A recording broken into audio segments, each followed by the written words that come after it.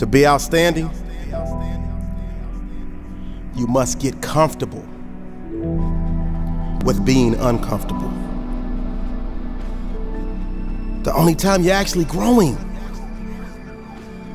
is when you're uncomfortable. Embrace it. Great things never came from comfort zones.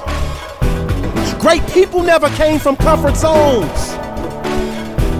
When you catch yourself saying, I'm tired. When you catch yourself saying, this is uncomfortable. When you catch yourself saying, I don't know if I can take no more. When you catch yourself saying, I don't know if I can do this anymore. When you catch yourself saying, I've never been in this place before. When you catch yourself saying things like that, that's when all the magic is happening. That's when you're watering your seeds of greatness. And it'll all come back when you really, really need it. Because when the chips are down, before, you might have thrown in the towel.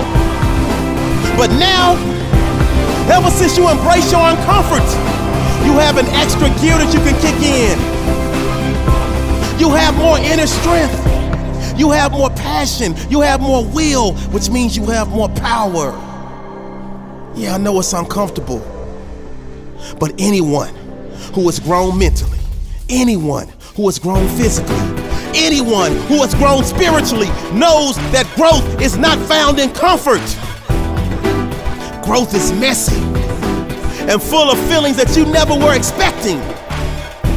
But that feeling, when you break through your threshold, that feeling, when you push past your previous limits, it's placing you in a position to achieve greatness at a level that you never thought was possible.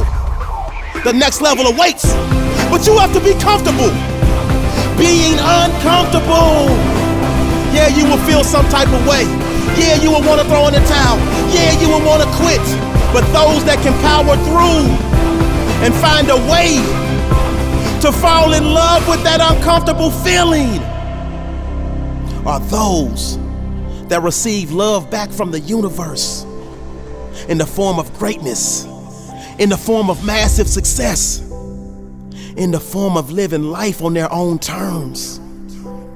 Embrace the uncomfort. It may get tough, but that's a small price to pay to live the life of your dreams. This is a great day to win.